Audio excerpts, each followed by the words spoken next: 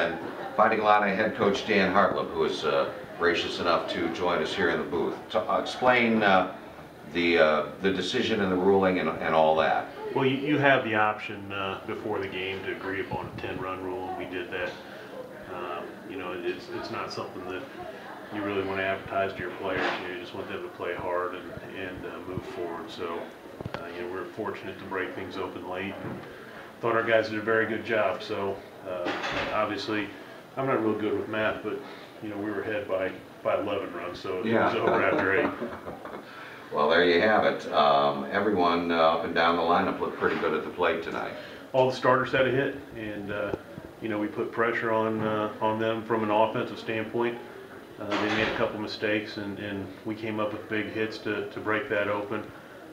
You know, you look defensively. I thought we were solid. You know, I had a couple of tough balls when the sun went down in the outfield that thought should have been caught, but you know, we overcame that.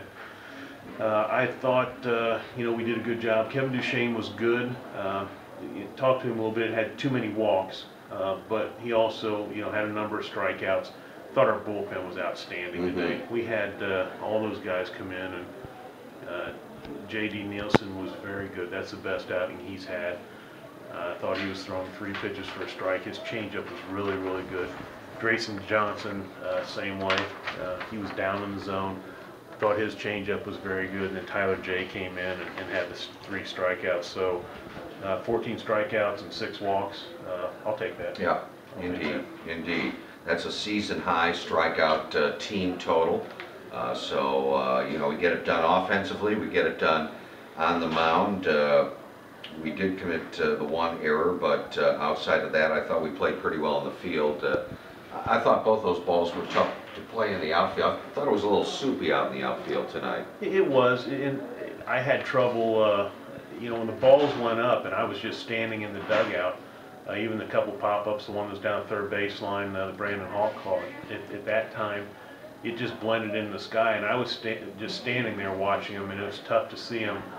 You know, when you're moving around with that type of sky, you know, it makes it more difficult. So, you know, that was the thing I was most pleased with J.D. about. You know, J.D. only gave up 1 hit, but we had those struggles in that 1 inning from a defensive standpoint, and he stayed very composed and continued to just pump strikes in.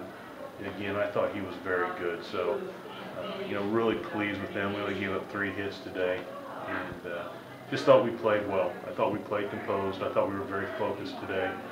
We were loose.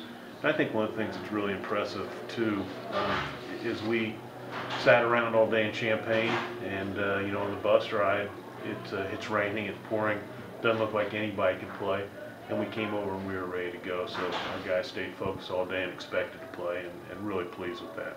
4 in a row, and that's the way you want to go into a big series like this one coming up this weekend in Columbus. Yeah, 4 in a row is nice, but it's history. You know, we need to move forward. We've got a big series. You know, as we talked about, every series from here on out is going to be a big series. Ohio State's a very good team. Obviously, you play them on the road and get a little bit of travel to you know, to overcome, I guess. But our guys will be ready, and I'm excited about the weekend.